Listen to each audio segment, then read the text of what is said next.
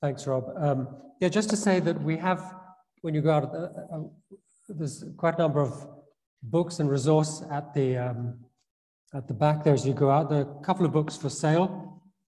My book is there, and also this very good book, A Great Place to Grow Old by Tina English, has 2 excellent chapters on dementia and caring, so that's really helpful material. And so I really recommend this book. But it's also it's called Reimagining Ministry Among Older People. Excellent book. And both these books that really knock down prices. And then there's other local resources and a whole number of other books that are not for sale, but for you to have a look at. I would encourage you to look at them because they're really, really helpful books, and you can get hold of them for yourselves. And then I just want to introduce the people who are going to be speaking after the break. We're going to have a session where we look at what can we do as churches, and so you can meet the people now, so you can talk to them during the break. So first, Sue Jelfs is going to be speaking to us. Sue's from Rochester Diocese. If you want to stand up so people can see you, and so do talk to Sue. And with her is Jenny, who's an Anna chaplain. And do we have Anna chaplains here? I can't remember. Yes, not here, but we do have chaplains. Yes. So Jenny's an Anna chaplain. If you wonder what Anna chaplain is, talk to Jenny. And then David Stewart is going to speak. Where's David? There's David. So do grab hold of. So these are some of the people who are going to be speaking later. So do grab hold of them, and do have a look at the. Margaret, are there any book lists and so on? What happened about those? Do we have resource lists or book lists or? They're all in bags. Sorry? Bags. We've got the lists. Oh, okay. That everybody's got. Everyone got their bag already? I didn't get a bag, so I didn't know about that. That's great. So you've got that, and there's one more list of resources on the table there you'll see, which is produced by the Anna Chaplains. It's a very helpful list of resources. So do have a look at those things as we go out, and do speak to Sue and Jenny and David, and of course to Dr. Tim as well.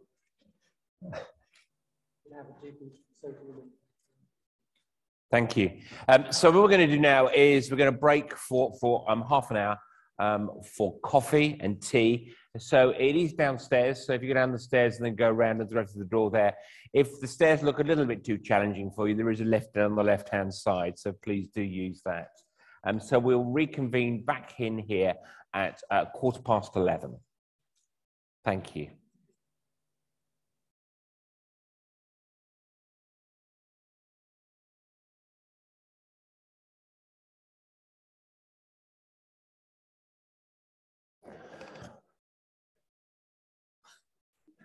Or not, as the case may be. Absolutely.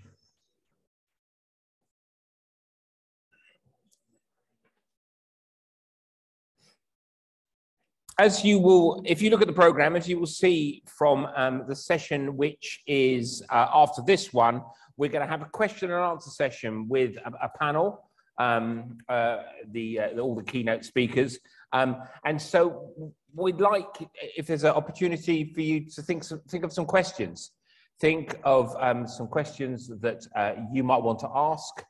So that is loud, Ian. That is very loud.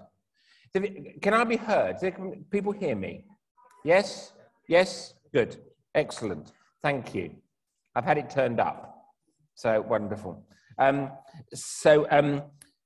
Yeah, so there's some questions. So things have been thrown up by the keynote speakers, or somebody else that you want to just talk about. And just, put it down. We're going to have a situation where I'll come around with a microphone and ask you what the questions are, etc. So just have a think through what you'd like to ask as questions. Robin, am I handing back to you? Wonderful.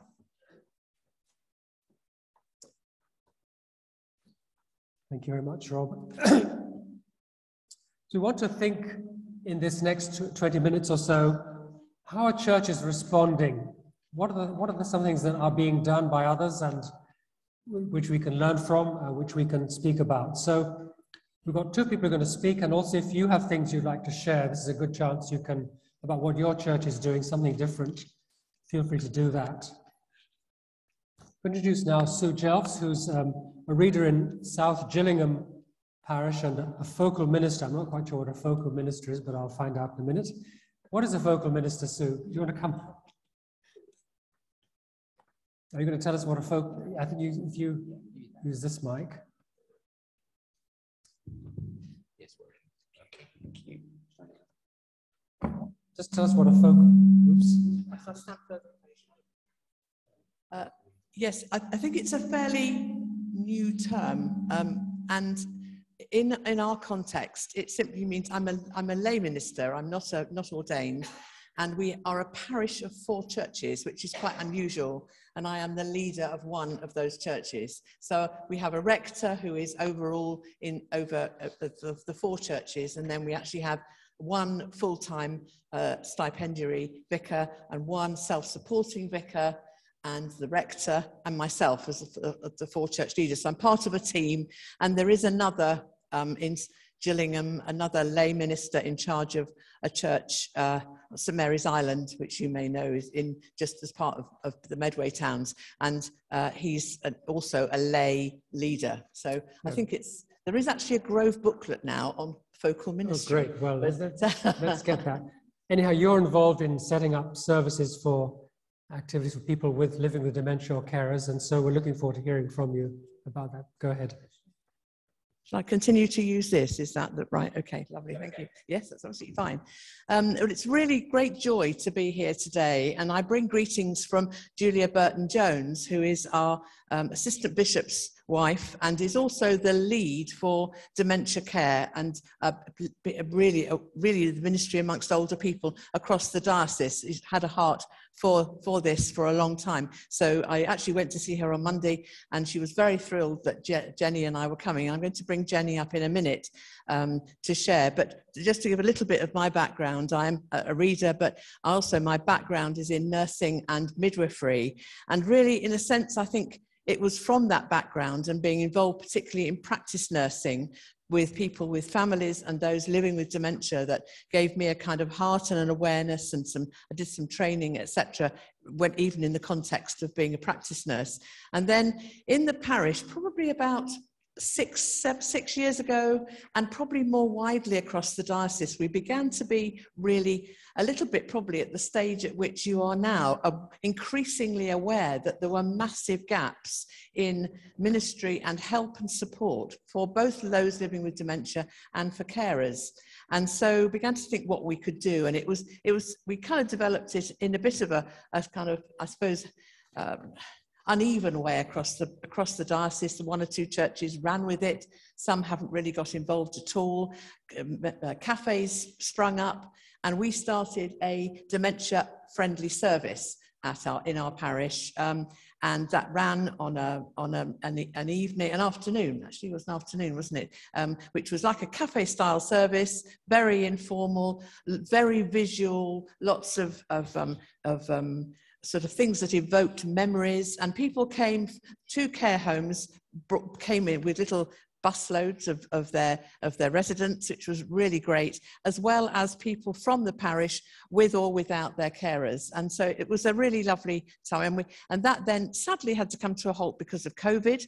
And then when it's restarted, it's come in a slightly different guise, and I'll get Jenny in a minute to tell you what that's happened, because I think we've just been learning all the time about the best way. It's a journey for everybody, really, and I think she'll tell us about the various, because Jenny has been fairly, yes, come up Jenny, because she's been fairly recently licensed as an Anna chaplain, although has had a heart for a long time for people, for both ministry to older people generally and those living with dementia. And so she did her training. You were a pastoral assistant before that, weren't you? Yeah, then I'm a licensed lay minister as well. And then, so I was a pastoral assistant from 2009.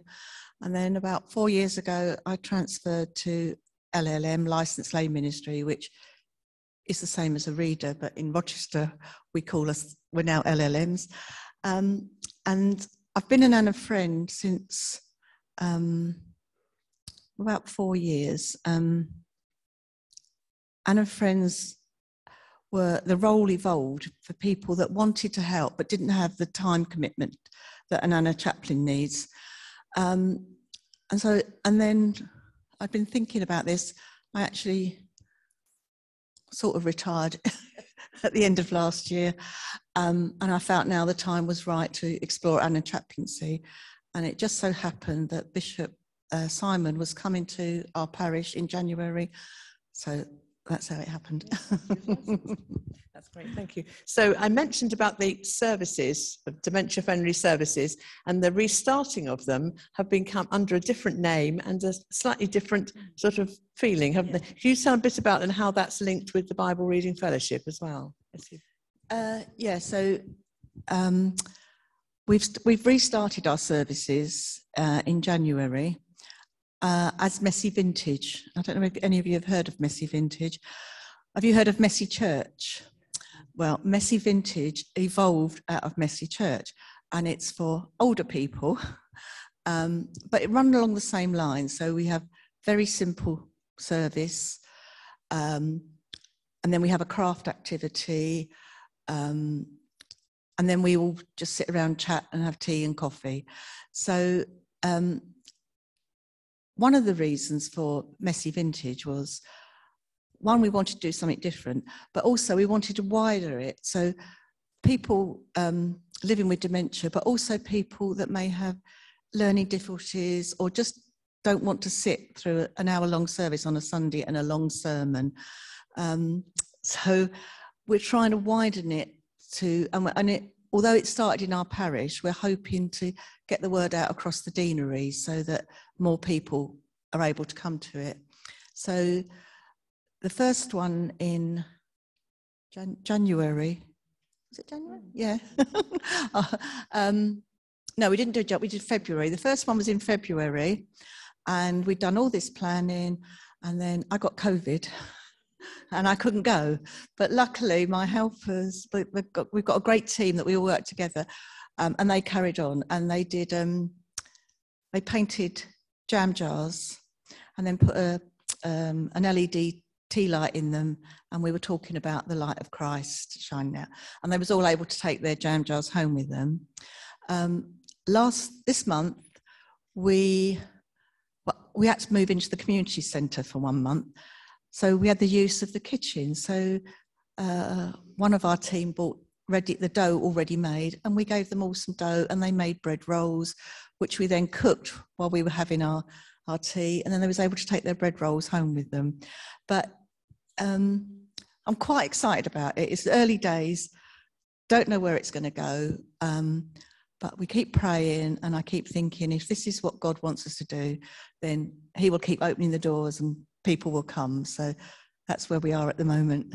Oh yeah, and it's about BRF. So Anna chaplaincy is funded, comes under the umbrella of BRF. It was started by Debbie Thrower about 10 years ago, and it is just taken off. It's just grown all over the country, Northumberland, right down to Guernsey and Jersey, and actually in Rochester, I can't remember the exact figure, but it is just growing. We always seem to be having somebody being commissioned as an Anna friend or an Anna chaplain, so it's quite exciting. Yeah. Anna chaplaincy. Anna chaplaincy are people that working with people of faith, non-faith, across all denominations, caring for their spirituality, but also being advocates for older people, and just caring about them and their families. An Anna chaplain, you sort of agree to don't give up a day a week. But that's, I mean, my day a week is spread over the week. I don't actually do a whole day. We started, now that COVID restrictions are lifting, we've started going into a local care home and doing a service in there once a month. So we're committed to doing that. Yeah, so my idea is to get these links formed with the care homes and in the wider community.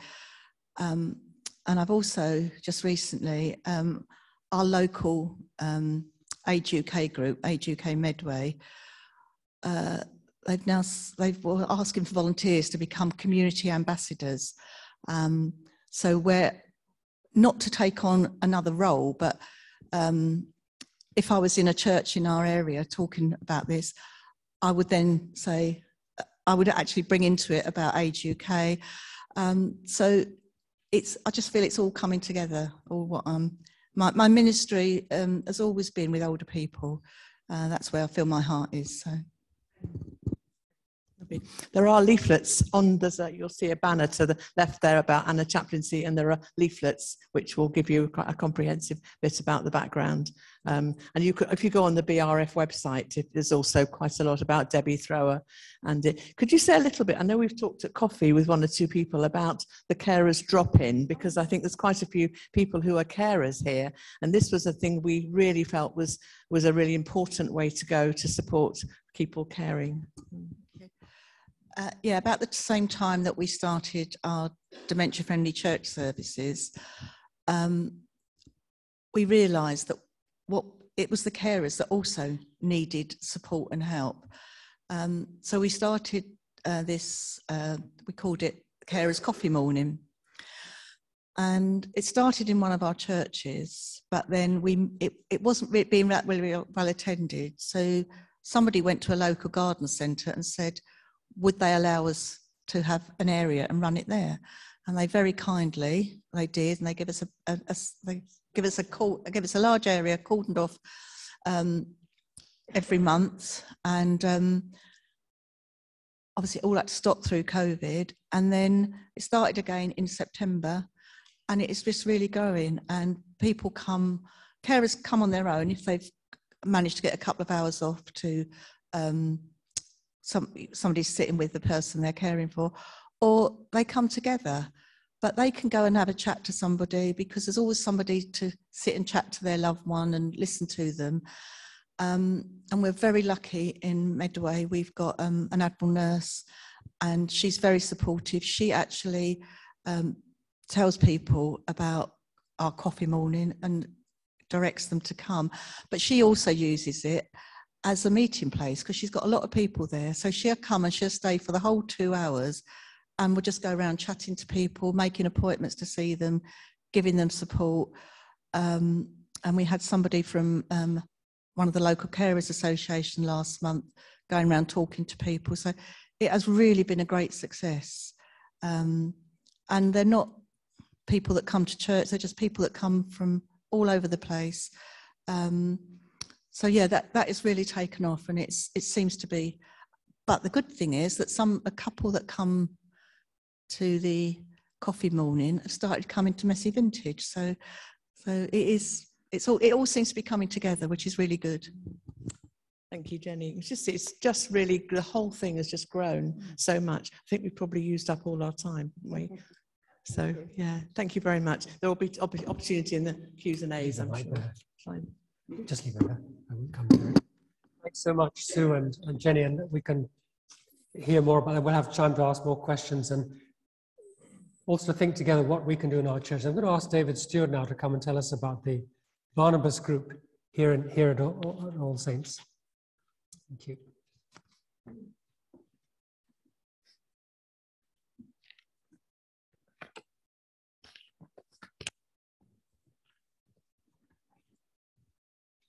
Is this working okay? Can you hear me? Thank you, Robin. Well, good morning, or good afternoon now, isn't it? My name is David Stewart, and I'm a member of the Barnabas support. And indeed, we are actually your hosts here this morning. And it was the Barnabas group that organized this conference. And I think it's gone very well so far, particularly the quality of our speakers, tremendous. I'm going to use just a little bit of my own personal story to introduce Barnabas. I lost my wife, Theo, to vascular dementia just over 4 years ago, after 63 years and a bit of married life. It was on Boxing Day, 2017. Yes, I know. What a lousy day for Theo to choose to go. But there we are. We've been very happy living in southwest Scotland for 16 years, and until 2012 when Theo started to show signs of memory loss. And it wasn't long before a phone call came through from my family living here in Crowborough, suggesting that we were too far away and we should move closer. Well, most families in similar positions will get such a phone call. And so with great reluctance, we downsized to a bungalow in Crowborough. As it turned out, the move was the right course to take. I shall not go into the details of Theo's journey through dementia, but rather expand on how we got involved with Barnabas. We were introduced to Margaret Gould here in All Saints, and were invited to her home for coffee to meet other members like Sue Markey and Monica Hopkins. Both Margaret and Sue had lost their husbands to, hold on a sec, to dementia, and thus the idea of a support group took shape with Margaret very much the leading light. And indeed, I should just say that she is very much the leading light in organising today as well. And we used to meet in our respective homes for coffee and prayers for a few months, by which time other families had become involved, and we had outgrown our living rooms and decided to move here to All Saints with their excellent facilities literally below us, which you've just actually experienced. We now arrived at the point where Barnabas support is very much part of All Saints' daily life. We started a monthly Wednesday worship service in the afternoon, which is a time suitable to members of the Barnabas support and designed to be short with hymns that everyone knows. This service is now a fixture in the church calendar and open to all. Our original impromptu coffee mornings now have some structure to them, again held monthly, to include activities designed to stimulate, encourage participation, and to be really enjoyable. It's very rewarding to see persons who live alone and have become very introspective blossom out, get involved, and share their own experiences in life. And then on occasions, we plan trips such as a ride on the Bluebell Railway with a cream tea on board. That's extremely popular. And we have Christmas lunches and things like that. Today, Barnabas Support is providing a service. To say that Barnabas Support is providing a service is, to my mind, a very, very, very bland way of describing who we are. What I do know, however, is that we're needed. And membership is growing, and frankly, I wish it wasn't. But we're living in a real world. I'll just finish off by going back to Thea, my dearest wife. I looked after her for 6 years in our bungalow with the help of some really excellent carers.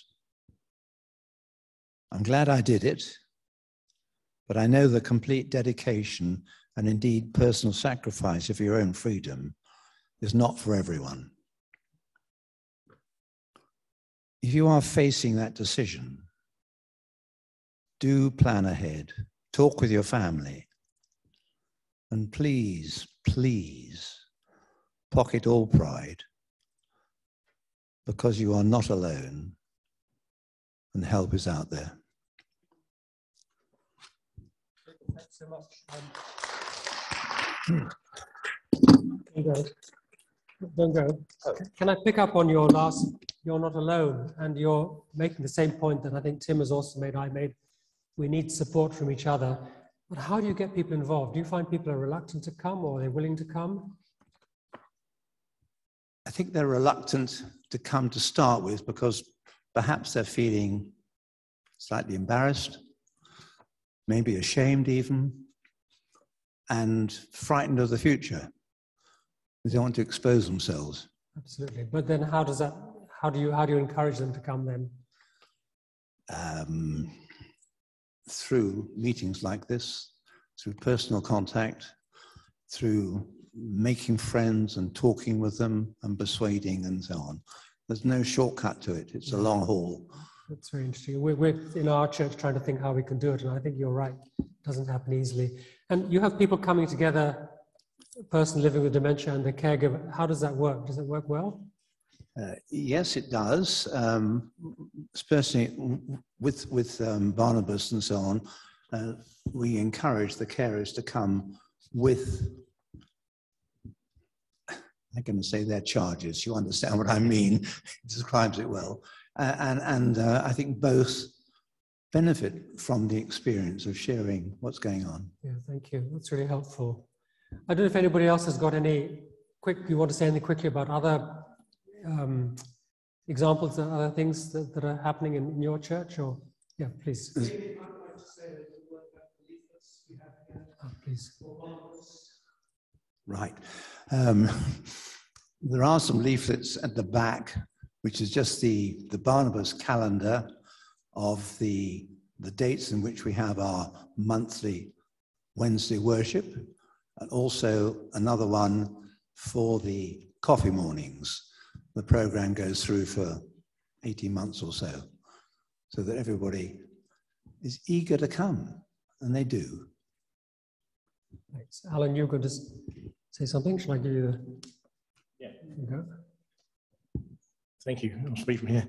The name's Alan Penny. I'm chairman of the Crowborough Community Church, which we call ourselves the Oasis. It's in Beacon Road. And we've been starting to get more involved with the World Dementia Action Alliance since the middle of last year. And each month we have a community cafe on a Thursday afternoon between 2 and 4. Next one's this week, where we provide refreshments and then a form of entertainment. This month we have the U3A choir singing for us, and there's one of the representatives.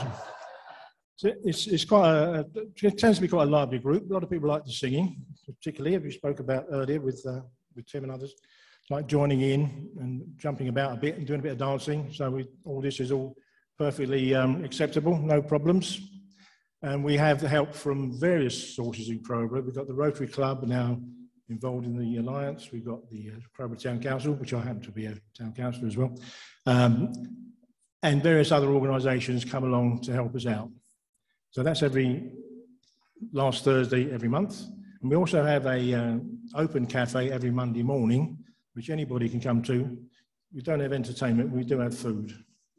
And of course, the church itself is now joined up to the charter for the World Dementia Action Alliance, and our premises are open for any use by the Dementia Alliance without any charges or anything. There's no higher fees, and we provide our philosophy is that we want to be good neighbours. We want to be part of the community, provide friendship, support to anybody who needs it, and so we will host meetings that have got a legitimate community interest. Thank you. Thank you. Does anybody else have anything you want to share quickly? We've got a couple of minutes. Yes. Hello, it's wonderful to be here, and I just feel this real sense of love and community, which is wonderful. I'm not from a specific church, but words and actions, we every day. It's and I've been here before. I think I'm trying to justify why I'm standing here. You don't need to. So from a very personal place, my mum is living with Parkinson's disease dementia, and we live in Rotherfield, a home of RSM, which is just an incredible organisation. And basically, I wanted my mum, when she got the diagnosis, to have a really bespoke experience and also give my dad respite. And I learned that my mum wasn't someone who fitted into bigger groups, and she needed much smaller. And so I set up the Good Company, which is a non-profit, and we're just piloting it here in Crowborough. And just hearing today and stories and coming together and meeting so many people who have had experiences of their loved ones living with dementia, it's really just given me the compunction just to keep going and just make this work, because everyone who has dementia, if you've met one person with dementia, then you've met one person with dementia. And we really need to create solutions which are really person-centered and really bespoke. And we all need to come together And I just wanted to just say thank you so much for today, because it's been a real eye-opener and just lovely to see so many people in the room and really care and come up with a solution together and support each other. Anyway, I'll let you go. No, the good company, you said, is that right? Yeah, it's a respite service. It's 5 hours, so you get it's a respite service basically. So you, as a carer, will have your loved one picked up. So my mum this week, she was picked up at 9:30 and she went to the National Trust and had a lovely walk around the National Trust. Then she had a coffee, and then she came back to the host's house, had lunch, and then in the afternoon she did pottery.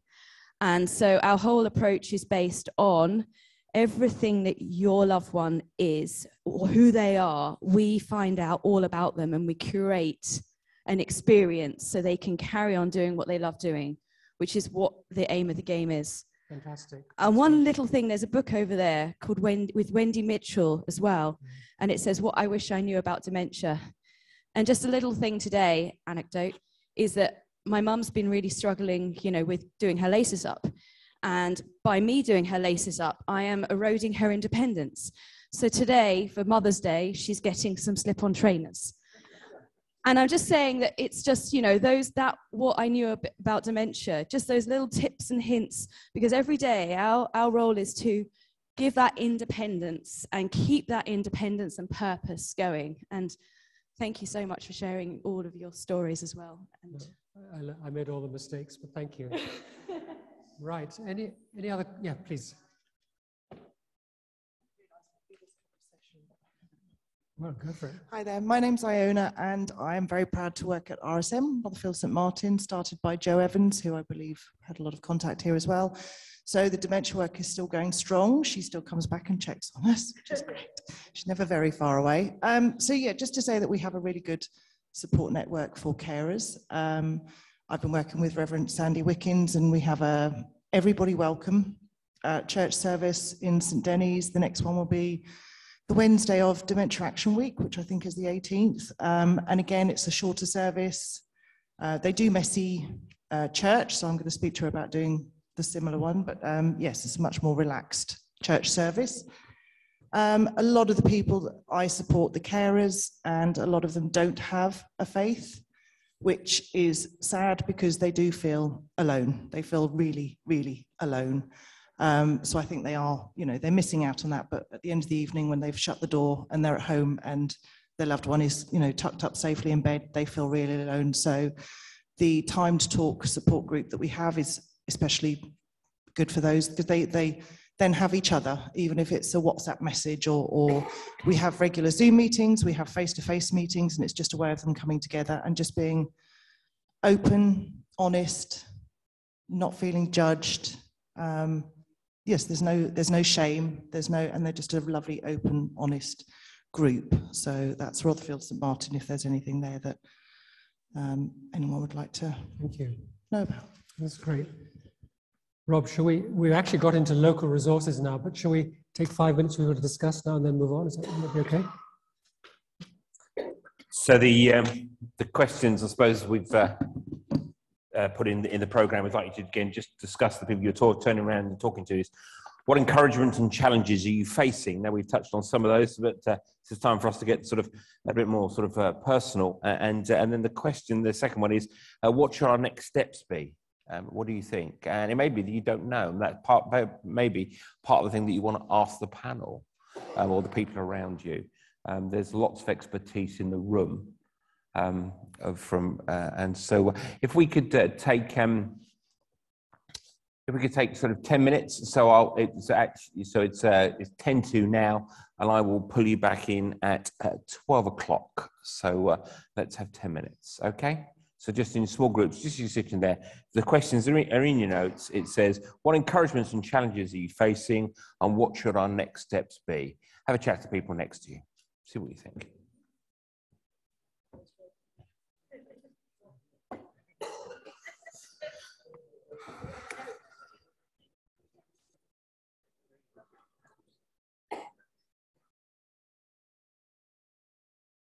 Living on their own. Yeah. Even more confused. What? And I really worry about people's mental health. Yeah. you could be bringing your conversations to a close, that'd be wonderful. And what I'm going to do is I'm going to invite the panel and the people who've spoken to us so far. I'm going to invite them to come and sit up here. One more chair for Margaret. 6 as well. 6. Yeah, okay. If you'd like to come up, that would be great. So yes, Sue and Jane, yeah. Could have been, but it often is that brings it to light. It brings to light what was going on underneath. Where's Dr. Billington? Where's he gone? There he is. Absolutely. The runner. Go on, Dave. Do you want me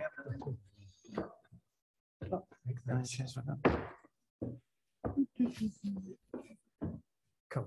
I just need that chair. Yep, we've got enough time. There we go. How are we doing? Do you want another one? No, we're okay. What about you? No, I don't need a chair. You're going to need yes. chair it. Right, I need you another chair. You need another chair, sorry. I can't. Oh, I can't count. okay. No, it's okay. So, no, not important. I can't count. There's more people up here than there is down there. So, questions. This is an opportunity where we've got people to ask questions to about anything you want really to do with this particular subject. So, Judy, you speak to the microphone. Thank you. Just a thought, hearing Robin and David, that you looked after your wonderful wives to the very end, but there are people, aren't there, that cannot do it. And I think it would be good just to have a comment about that, because it could be that that person would feel guilty if they had to put their family member or whatever into a home. So a comment on that, please. Who'd like While to? you bring the mic, I'll just say a quick word. I think, again, my good friend Tim advised us that we consider all the options, look for every possibility. So we did. We looked at care homes, we looked at having a live-in carer, and we just explored all the. I think you're absolutely right. We have to be open to every possibility and not feel a sense of guilt. It's not easy, but no guilt. Can I pick up on that? And I think that trial periods can be very helpful. So treating it as a holiday and maybe saying, you know, I need to go to this or that.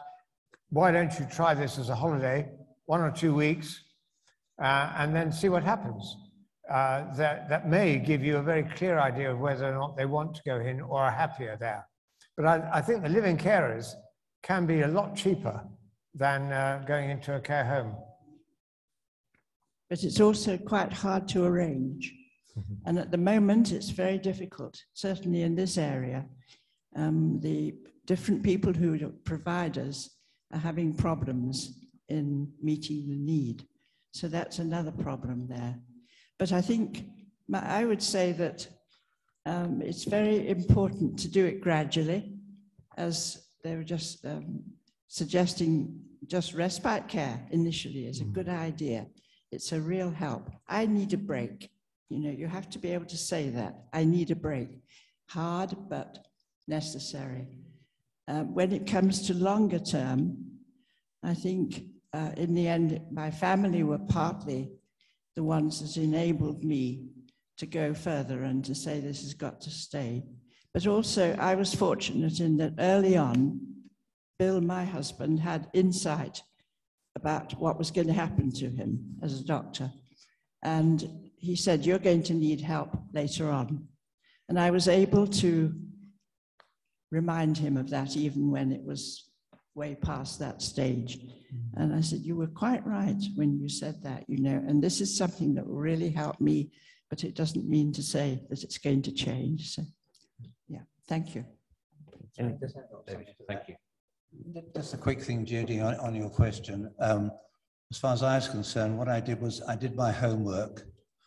I looked at several respite cares and several rest homes. Rest homes is the wrong word, I'm sorry, but you know what I mean. So that I was prepared. And then not only did I have my 3 hours every week, which I disappeared off, I then also brought in and paid for full-time carers so that I would have a week's holiday or a fortnight's holiday somewhere, knowing that my family weren't too far away if the balloon went up, which it did on one occasion, didn't it, Sheila? But that's by the way. Thank you very much. Wonderful. Other questions? Trish. Thank you. You might think this is a rather trivial question, but it's something that came in, my husband showed me, that was in the Times probably a few weeks ago now. And it was all the question of diet for prevention of dementia. Wouldn't be total. I just wondered if anybody could comment on that. It was a few things like blueberries, eggs, green broccoli, home-fed beef. Can't remember all the other, olive oil. Has anyone heard of this? So the chocolate cake we had earlier wasn't on that list. I've got a mic. Is my microphone on? Can you hear? I think basically, please don't get hung up about it. Don't define your life by your diet. I think people can get so careful about their diet and what they will and they will not eat that it actually is another burden in an already burdened life. So by all means, use fruit and the Mediterranean type thing with a lot of fish and so on. But I don't think it's going to make a lot of difference. Nutritious and tasty is more important than getting fussed about whether or not you have blueberries. Sorry?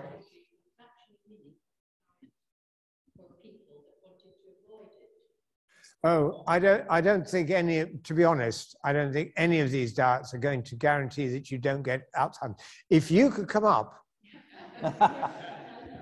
with a diet, there would be 850,000 people who would be very grateful to you. What does that mean?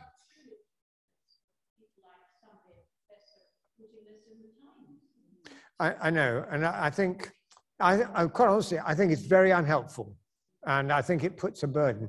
So treat it with caution. By all means, try them. I mean, we had a friend who had cancer, and she ate, I think it was, what was she on? Patricia Tiddebrand? She was just root vegetables all the time. She looked like a carrot.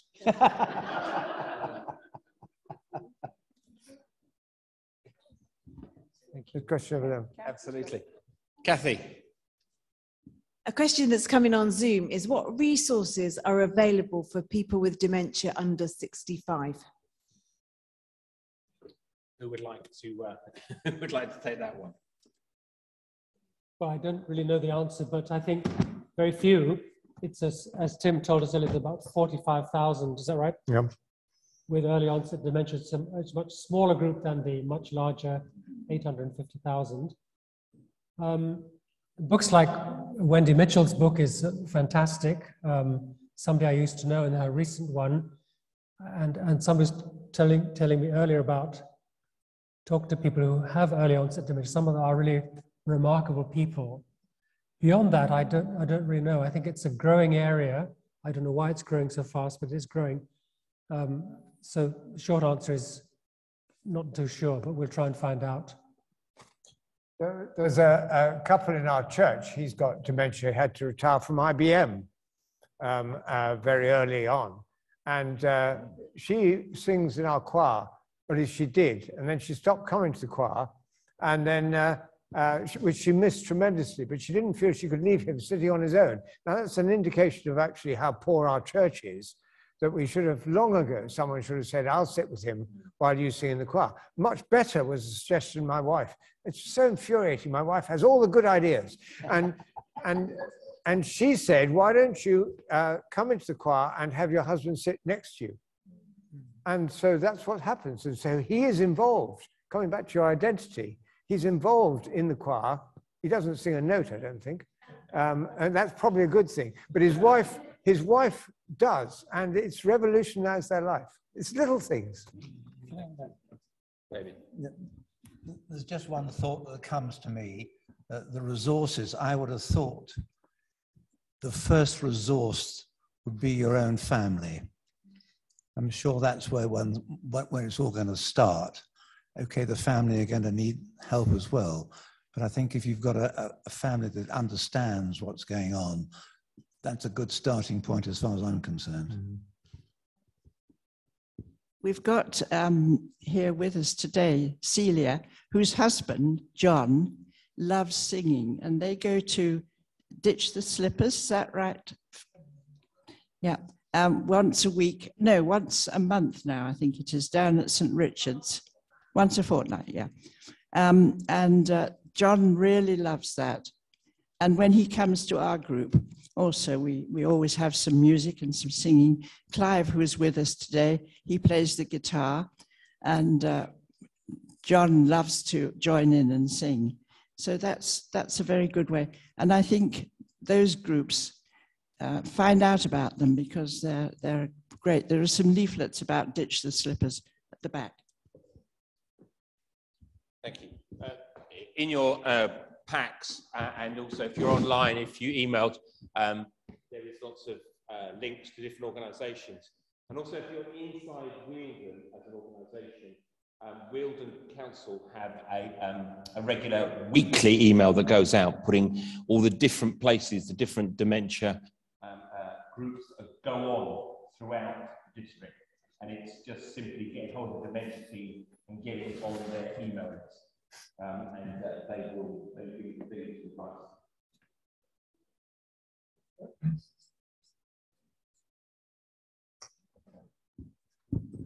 Hello there, I'm Leslie, and I work as an activities coordinator in at the Priory, which is just down at Inham's Wood in Crowborough, and it's acquired brain injury. And we have a lot of music sessions, and I was just saying to a young lady here that it's a different part of the brain, seemingly, where you actually have your memory of music. And we have someone who does music therapy, and he's obviously trained in that. And when he comes along, there's some people that, because they have aphasia or all sorts of things, multiple issues. But when it comes to music, they can pick up an instrument and they'll sing beautifully. And yet in their normal day, they can't say very much at all. So I think, as you were saying, music's amazing. And at my church, we do have some people that, again, don't say very much, but if they're in the choir, they come to life. Thank you. Other questions? Mary, and then Clive. Thank you. I just wonder if the panel got any ideas. Obviously, we have the Barnabas service here, and some of us are due to go in when they open into nursing homes to run services. So, you know, there's a diverse group of people in a. I think it's sometimes used as everybody can go in that room now and have the service, not perhaps knowing what they're going to face. I don't know. But how would you think the loved ones that you've cared for, you know, respond to a Christian service? And what sort of content works, really? Or is that too long a question? If I could have the microphone back, Mary, that'll be great. Thank you. Otherwise, the question will just get longer. Yeah, I'm coming to. I think that's a really interesting question, because I think it's really important that it's because, as you say, there's a wide group of people, and what's really important is it doesn't come across as patronising and treating everybody as if they're about five. And so it's kind of making things very clear, like having, if you're singing, for instance, singing hymns, to have decent sized print and things that are pretty common sense, but also being aware that it's important to be visual, because we've just been really aware that pictures that evoke memories are really helpful, and that can be done make it almost like a pub quiz type style. So it's not childish, but it's clear for people who are losing that ability maybe to read things. And I'd like to just say something about music that I worked in a care home as a pastoral care coordinator to involved all the activities, and we had a lot of people who were living with dementia, and quite a lot who were not able to speak anymore. And so often music, whether it was old-time music hall stuff or old hymns, just really evoked something. Even if people didn't normally hold a conversation, you'd find they could remember the words of Amazing Grace, a word. I remember as a Christian, I began to really pray that God would speak to them and would break through where their mental capacity was not, thinking quite as clearly. And there's this verse that says that the Holy Spirit ministers to our spirit. And I really believe that. It's almost like that God can speak to people even when they can't, when their brain is in a fog. He can bring a sense of his peace and his love and his acceptance. So I just encourage anyone who has got that kind of a ministry, with people with quite advanced dementia, that actually God can still speak to people and make them aware of his presence.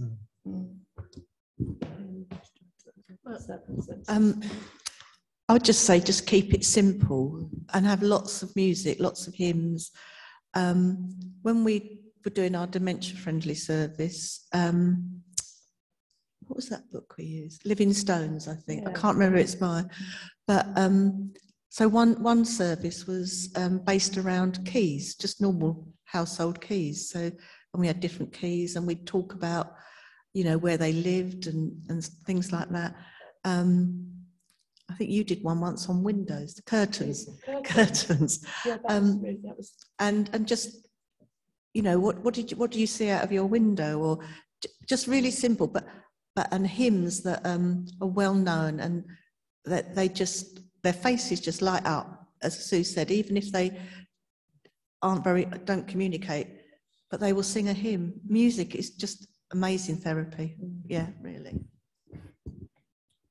Just reiterate that, so I've had the privilege of praying with a number of people who, at the point of death, who've got dementia. And one of the things that when you do is, two things I always do, is one is to pray the Lord's Prayer in the traditional version with them. And the number who join in, but don't speak to anybody else. And the other one is the 23rd Psalm. And again, they join in because it's the familiarity. And I think that's the key. Clive. I've got a medical question for Dr. Billington. I think you mentioned a treatment in your talk earlier. My wife has a treatment called rivastigmine, which is a transdermal patch applied each day. You or Robin mentioned an alternative. I didn't catch the name of it. And I wonder also, how effective is rivastigmine? It's supposed to slow down the process, but as far as we're concerned, it doesn't seem to have any noticeable effect. And the only effect it has, it makes her skin itchy, which adds to her problems. She's on a number of other medications for other problems. So we're wondering whether, and I have spoken to the GP about this, whether some of these treatments could be stopped if they're not appearing to do any good. I wonder what your thoughts might be on rivastigmine. And could you tell me again what that other name was that you mentioned earlier? There was some sort of treatment that you mentioned. Thank you. Yes, the other medication is called Aricept, which is probably the most commonly used, Aricept, A-R-I-C-E-P-T. And I think what you've just said is very important, that it is worth trying some of these. Now, the difficulty, of course, with something like Aricept is it's meant to prevent it getting worse. Now, if you've got pain and you take a painkiller, you can tell whether it's working very quickly. What you can't tell with Aricept is whether it's delaying things very quickly. But if there are side effects to them, stop them. At least that is if the side effects outweigh the benefits. And as I said, it's only 40 to 70%. That's pretty wide, isn't it? But 40 to 70% of people who will be, for whom Aricept is any help. So, you know, certainly discuss reducing medication. We call it polypharmacy. And it is a very, very big issue in us folk who are getting older. We pop tablets like there's no tomorrow. And very often there is a clash between the tablets we're taking. And a visit to your pharmacist is often quite useful to say, listen, you know these are the tablets I'm getting. Do you think any of them are counteracting or interfering or accentuating one another that we should perhaps consider reducing? So yes, by all means, talk through medication, but they're not cures. I'm sorry, I would love to say they are, but they're not. They're delaying by up to 2 years. That's the common thought of the deterioration. So if it's a downward trend like that, they plateau for a little while, and then it goes down. But that may be an important 2 years for you and for your carers. Does that answer your question? Thank you. Any other questions?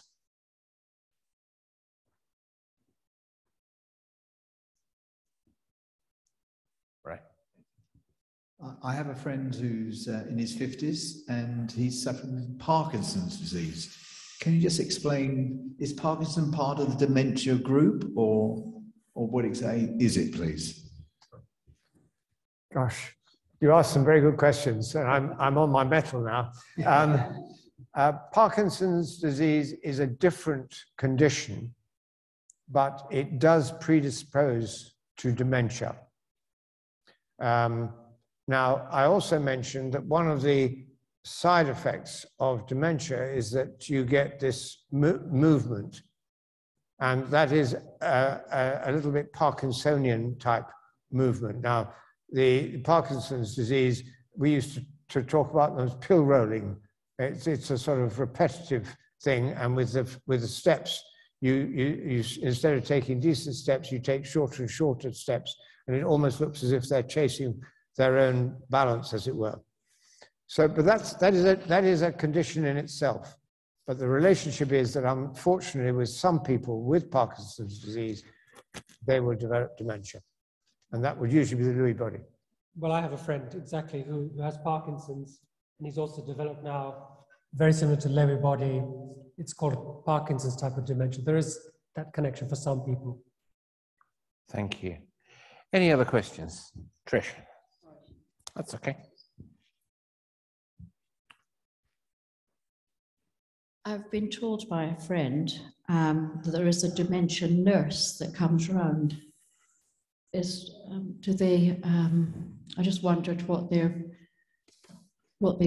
they do. If they just have, perhaps they're in touch with a consultant, or they might. Nurses who are very particular, very focused type of service, which are only available in certain parts of the country. So, Admiral nurse, but also we had, for example, in our local council, community dementia nurse, and it was a he in his case, came and was able to give us every kind of help that we needed. But again, it depends on your situation. So you need to find out what are the local resources for you.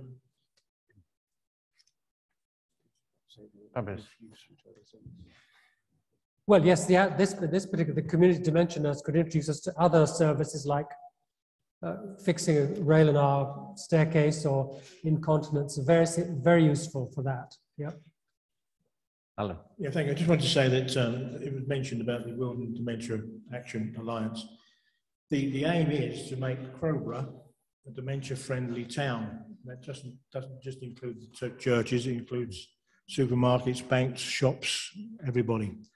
And as the Oasis, we've signed up to the Charter and are working with them and possibly with the Chamber of Commerce, Rotary clubs, etc., to try and encourage all outlets within Crowborough to take on the dementia-friendly charter and to encourage their staff to do dementia-friend sessions or whatever they might be called in the future. so that when someone goes into a shop, there's a degree of patience and not trying to get you through the till within 2 seconds, but actually listening to people, recognizing their issues and helping them without being patronizing. So if someone, for example, has got their Waitrose card upside down, they say, just turn around, sorry, no problem. Well, we'll have that and we'll do it. And things of that nature. Other supermarkets are available, of course. So, but it's just to say the aim is that we do it to High Street Blitz at some point to try and get everybody signed up within Crowborough, so they have an understanding of what dementia is and how to treat people with the illness and how to support their carers. And in terms of the site that was mentioned, wellbeing at wilton.gov.uk will put you in touch with the Dementia Alliance. Thank you. Thank you. Wonderful. Thank you very much. And thank you very much to the panel. Thank you for your answers and thank you for your questions. Should we give them a round of applause?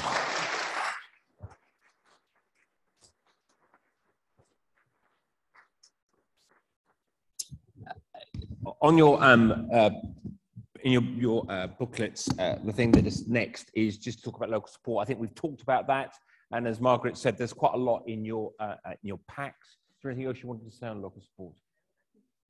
Reading matters to take home in your pack. We've also got.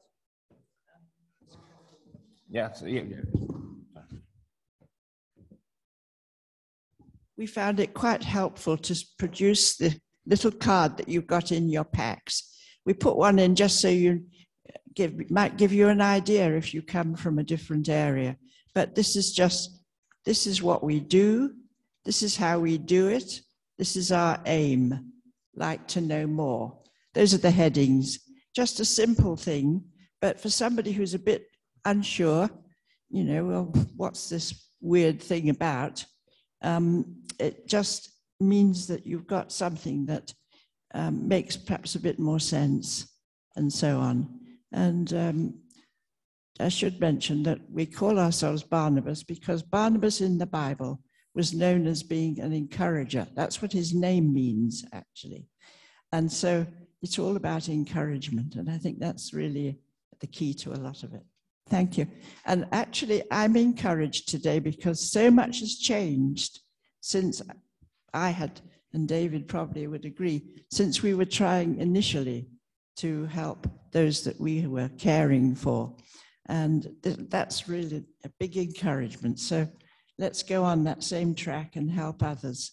And especially let's encourage other churches to sort of start thinking about this and thinking, well, yes, maybe we should take some action here. What can we do? Thank you. Of course, yeah. Everything on that left-hand table to the right of Robin's books is free. And I brought quite a lot of livability booklets and free leaflets about Anna Chaplaincy and Messy Vintage, and there are bookmarks. So I'd really rather not take them home. So please, or take them to Julia. She'd be really delighted if they all went. So please do feel free to take anything that's not got a label on it saying that it's just for reference. Thank you. I just want to reiterate. Yes, Edward. Yes, I'm coming back to that. It's on my list. Don't worry. That's fine. It's next. Thank you. So just to reiterate something that Margaret was saying, that actually numbers of churches are thinking about this. There are a number of churches for whom actually do lots of different things to do with how to engage with dementia. However, it's just the tip of the iceberg. And so actually, if you're not from this area, or you go to a different church in this area and thinking about how to do that, then talk to other churches that do it, because actually it's about learning from each other. And in some of the rural areas, churches are partnering with each other in order to actually deliver this. So I'm aware of one where they do a dementia cafe and service in one church, and it's always in the same church, but it's run by different churches, because the key thing is to have the venue the same. And so they've done that, but the people who run it are different in terms of so it's not a burden on one group just to sort of do this thing every week. It's shared. It's a sort of, and so they're working together. And I think things like that, the more we can work together in this, the more effective it is. Thank you particularly to the contributors for what they've said and how they've challenged us to make us think. I think in the spirit of what this conference is about, we should finish this conference praying a prayer which is both familiar and recognized. So let's say the grace. May the grace of the Lord Jesus Christ and the love of God and the fellowship of the Holy Spirit be with us all evermore. Amen. Thank you so much. Have a great day.